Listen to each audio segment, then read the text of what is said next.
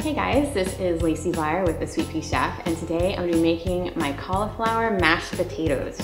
I have to admit, I was a little wary of trying mashed cauliflower for the first time, but I kept reading over and over and over about all these different bloggers who are making mashed cauliflower and how good it was and how comparable it was to mashed potatoes.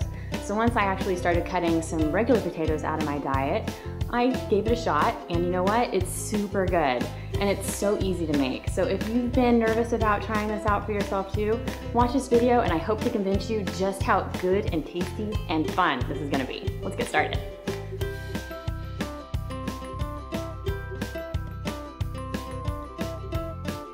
So what we're gonna do to start is we're gonna start boiling some water over high heat on the stove in a deep pot, and that's gonna be used to steam the cauliflower. And while we're doing that, we're gonna cut up the cauliflower.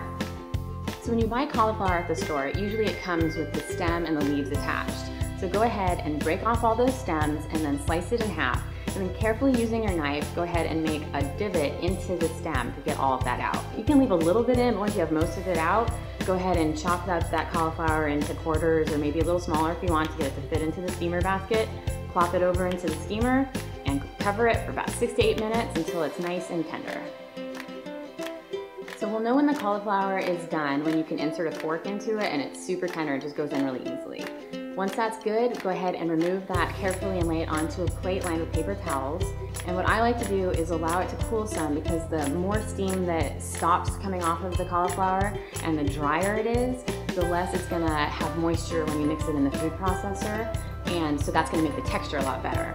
I also like to pat it down with a paper towel. So go ahead and do all of that and then add all of that cauliflower and those garlic cloves into the bowl of a food processor.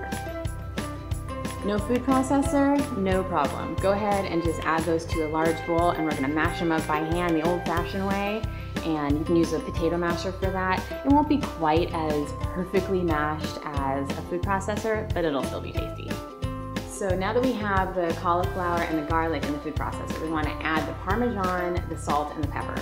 And go ahead and start pulsing that away. We want all of the cauliflower to be nicely chopped up and nicely broken apart, but we don't want it fully pureed, so don't puree it all the way.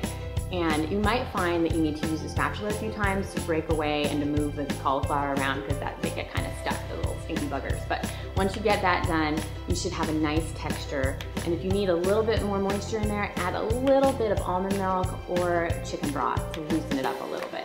So there you have it, cauliflower mashed potatoes.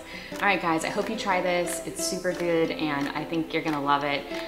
If you're looking for the recipe, it's down below as always. And make sure you subscribe to my channel, youtube.com/thesweetpeachef, so you never miss a recipe. Thank you very much, I'll see you next time. Paper towel, plate, and paper towel. Now that we have the mashed pureed, we don't want it pureed, sorry. Out and give it a try.